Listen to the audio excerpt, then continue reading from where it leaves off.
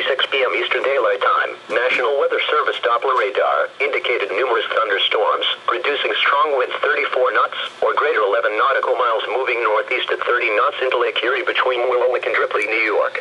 Mariners can expect gusty winds, high waves, dangerous lightning, and heavy rains. They should seek safe harbor immediately until this storm passes. A tornado watch remains in effect until 9 p.m. Eastern Daylight Time Wednesday evening for northern Ohio.